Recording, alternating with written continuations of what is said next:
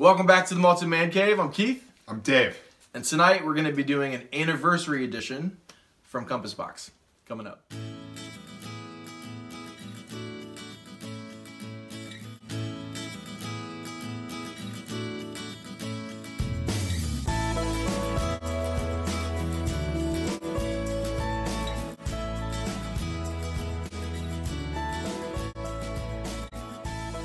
Alright, so we're back, and as I said before, tonight we are going to be doing a Compass Box. We're going to be doing Compass Box, a Spice Tree Extravaganza, a limited release, and actually, this particular whiskey, or release, is to honor, I think, the 10-year anniversary of the original release of the Compass Box Spice Tree release. Have you ever heard anything about the Spice Tree?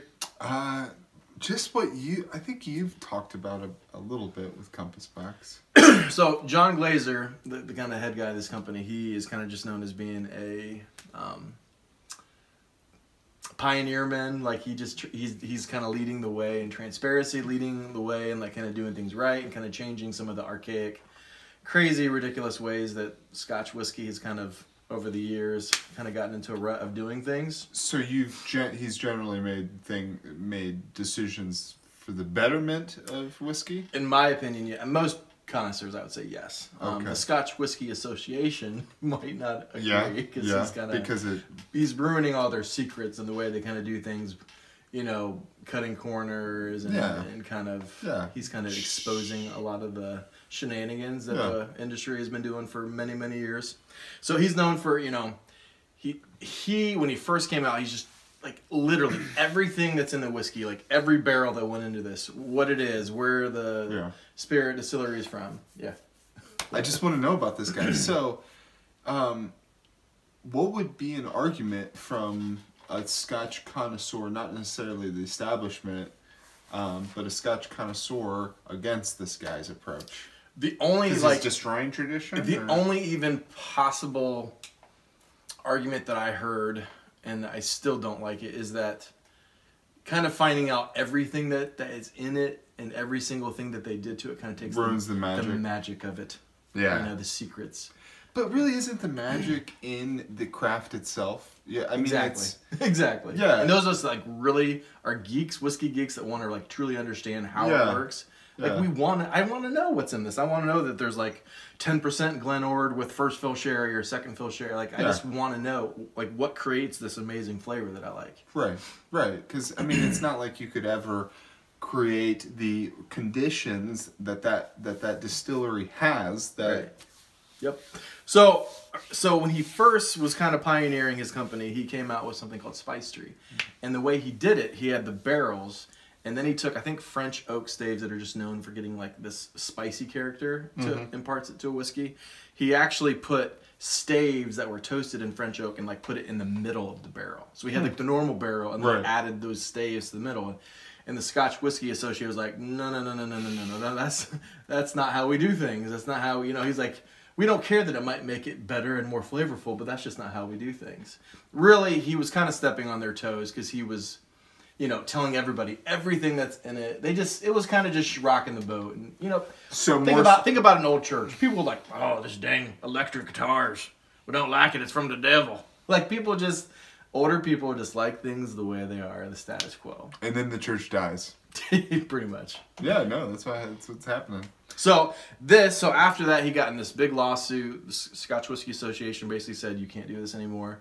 So he obviously, you know, did the respectful thing and stopped. And he came up with some other way to kind of still get that same flavor while still adhering to the rules. So this is the 10-year anniversary to celebrate the first Spice Tree release. And this kind of a little bit better version, in my opinion, of the regular Spice Tree. So, excuse me, comes in at 46% ABV, non-colored, and non-chill filtered. And lastly, I'm not memorizing this. I want to tell you a little bit about... Oh, you got to unlock it. Sorry. Use Dave's phone. All right, so this is made of 32.6% of the total liquid volume is whiskey from Glenord. 17.2% ABV, or ABV, 17.2% is malt whiskey from Ben Rene's, and it's in a first fill sherry butt. The rest of it is malt whiskey. 2.6% is from Altabania and refill American Standard barrels. And then the last part of it, you kind of gotta, they have what's called a Highland, a blended malt Scotch whiskey. Scotch whiskey? It's a Highland malt blend that's composed of 60% malt whiskey from Clynelish, so Daddy likes, because you know how much I love Clynelish. 20% aged whiskey from Dalyuen Distillery, and 20% whiskey from Tiananich. I always massacre that pronunciation.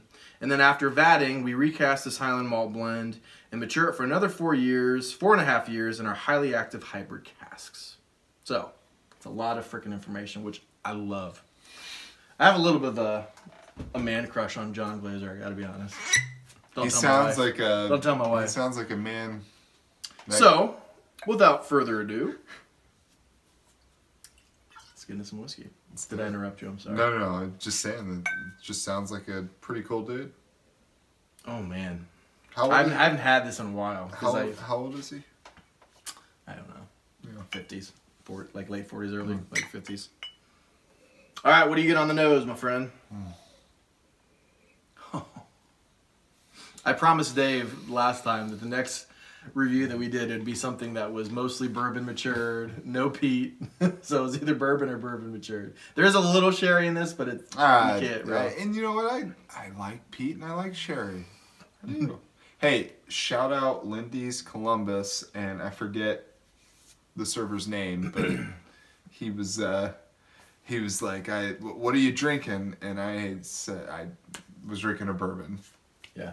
And he said, oh, I'm a Scotch man. Like, you probably don't want to know anything about that. And I was like, oh! Hold on. Wait a second. Kind of got this little YouTube channel. Yeah, but anyways. You've had a lot of single malts now, man. You've had a lot. I've had, you have exposed. You've had over 100, at least. You have been my Aladdin, and I've been your Jasmine, and we've been on the carpet. We've been going, you've been taking me. Wow.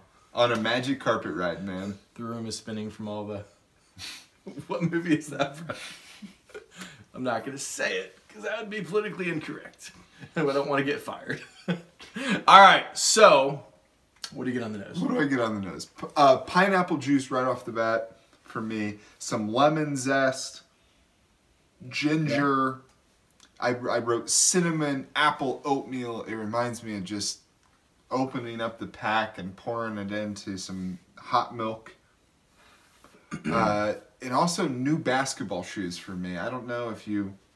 I haven't had new basketball shoes. I hung my shoes up a while.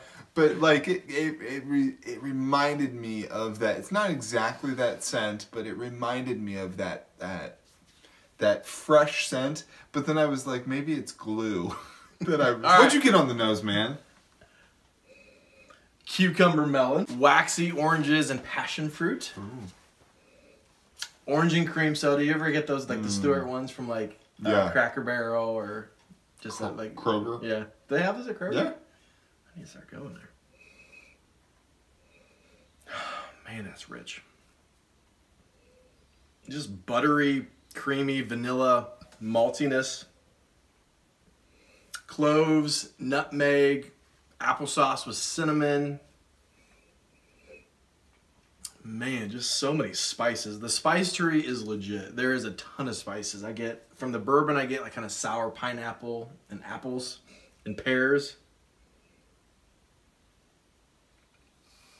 The weirdest note I get is peanut brittle. I don't know. I don't know if you can detect it at all. Just barely, like, just a hit in the back. Oak. Sure. White chocolate milkshake. Ooh. Because it brings all the boys to the yard. My white chocolate. You do have a white chocolate milkshake. Icing sugar. Once you go white, you never come back, man. You just never do. Wait. That's not how it goes. I'm trying to think of something. That's something witty. Once you go white, once you go white, you're in for a slight. All right, last thing, a little bit of slight spearmint. All right, what do you get on the palate? following those spicy fruit notes, I had like an apple pie with a sugary brown sugar crust. I could vision it when I would take a sip of it.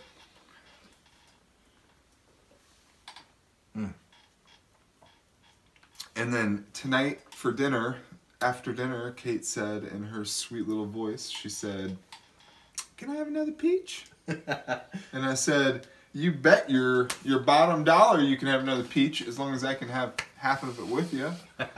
And it was just a fresh, juicy peach. You just, Anyways, cinnamon. And then once again, following it up is that original note, cucumber wedding water.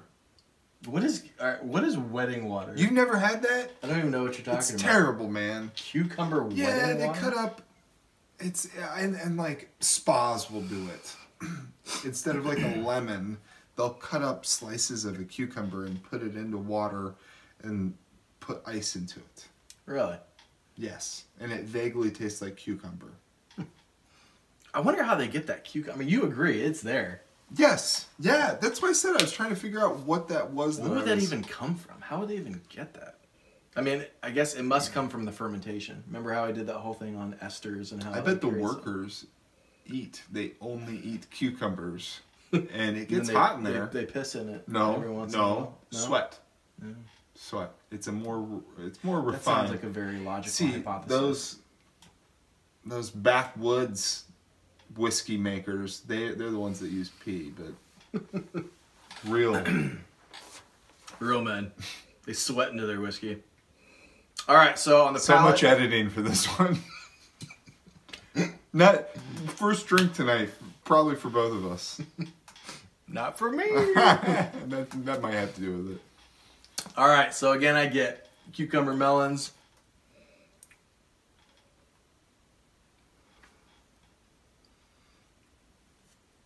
Watered down orange juice, white chocolate cake, mango and passion fruit juice again, a little bit of drying oak, and allspice, ginger, cinnamon, like you name it, all the spices are there. Pineapple and pears. This time it's not as sour on the palate as it smelled on the nose.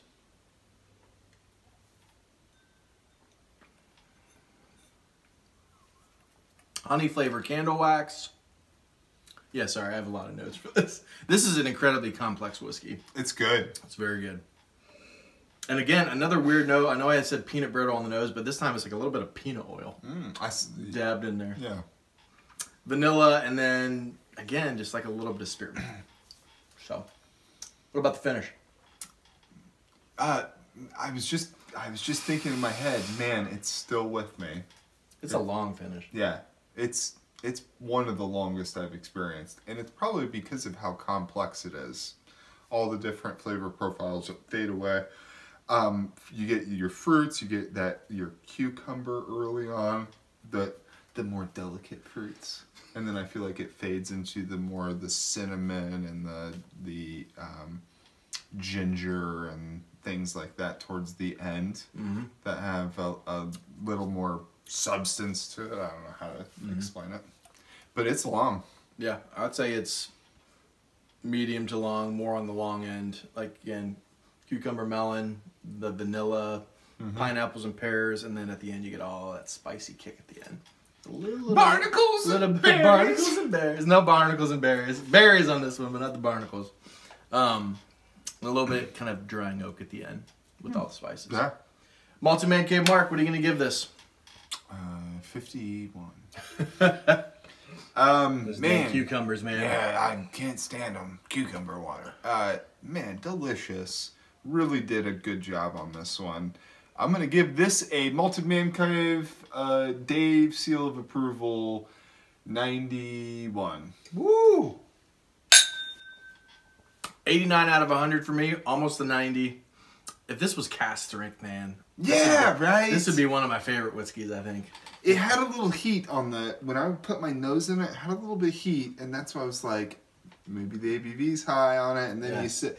It's a little bit higher than what I guess you would say average is, but man, what do you think that could you feel a little heat on it? Yeah, I mean, just, a little. Maybe just from the ABV and how fresh it is. Now, sometimes that can be a result of like a rush distillate if it's kind of a little harsh. I don't think it's too bad. No. But then again, I like drink and love. I have a delicate schnoz.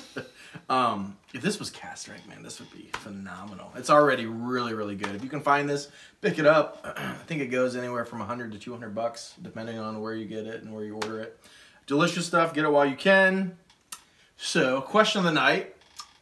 In Ohio, in the fall, is one of the most magical places in the world. Would you not agree that in the Midwest, specifically Ohio, in the fall, is just like one of the most amazing seasons, this magical time? I'll tell you what. The world doesn't have it as good as Ohio has it. We have the best... OH! We have the best university, college in the world. I don't think the rest of the world agrees with us after the Urban Meyer thing. That doesn't matter. Yeah, Urban will leave. We'll still be good. We've got the best college, university. We've got 2 pro NFL teams to choose from. We have... They both suck. That doesn't matter, but we've got 2 pro teams. Like, we're a sports... Football Hall of Fame, Rock and Roll Hall of Fame. If you like sports and like what is... Reproduced Halle Berry and Nick Lachey. Keith Clark and Dave Brooks. 98 degrees.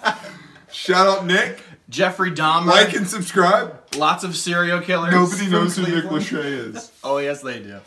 Yes, you do know who Nick Lachey is. Yeah, let's take a poll. Honestly, if you know what we're talking about. They all know. All right, so what's the question? My question is, just talking about, we're pumped for football season to come in Ohio. It's one of my favorite seasons, time of the year. Who do you think is going to win the college men's national championship in football, and who's going to win the championship in the NFL? Okay. Go. Football for me is going to be... I'm going to go with... I should have thought of one. Alabama, probably. I'm trying to... So the problem, why I'm taking so long, is because it's probably going to be an SEC school. You think so? I don't know. Oklahoma, maybe? You got no love for the Buckeyes. We're like the most deep we've ever been in a long, long time. Our running back, J.K. Dobbins, Mike Weber, our O-line is like this. I say that every Dwayne Haskins, year. even though he's young. Every year. I say Did you it see every what year. he did against Michigan? This year, I'm not... He looked like a This year, I'm senior. not going to curse the Bucks with my predictions. I do it all the time. I'm not cursing. I'm guaranteeing it. Ohio State national championship. Okay, so how about pro? Who's going to win pro for you? Pro football. Philadelphia Eagles. They're going to go back-to-back. No. If they can win with Nick Foles, No. they're going to have Carson Wentz. They're going to just wreck the NFL, dude. I don't necessarily want them to win. They're not my team. I'm a bum Robert Bulls Kraft is going to figure it out one more time. He's going to pull out enough money. I hope not. Oh, I hope not. And Tommy Boy's going to get one more ring. Could be. Is Gronk still with them? Yeah. Was there talk about him being traded or something? Retiring, maybe. Dude, he's like the bionic man now. He's had so many surgeries. Oh, poor guy. And injuries, but he's still a beast, man. Yeah. Any college? So for me, college football. Bama, New England. Man, those are terrible. Well, yeah, it's pretty. They get, no matter how good their schedule is, Bama gets to go every year. It's ridiculous. How about you stop playing Chattanooga? People always talk about the Ohio State schedule. We played USC back-to-back, Miami University Hurricanes back-to-back, Oklahoma, Texas. People who say Ohio State schedule, you guys are Looney Tunes. I don't like my picks. I just am a realist, and they've got a pretty good track record. Who? Alabama and Patriots. Yeah, because SEC, ESPN. They always make sure they get in. And they did everything they could to nail Urban Meyer down to the fire. You are Buckeyes and the Eagles. I mean, they could not. I really think we have a really good team. And if Dwayne Haskins plays like he did in the Michigan game, remember he came in when JT Barrett was hurt. to be a freshman Yeah. and not be rattled, and he can sling the ball, man. Yeah. All right, guys. So, Eagles, Buckeyes, Bama, New England. Mark us down. Thank you guys, as always, for watching. Like, subscribe. If you want to add a question of the night for us to banter about, and yeah. and yeah. If you want to support the channel, check us out on Patreon. No pressure, just if you want to support the channel. Yeah. And as always...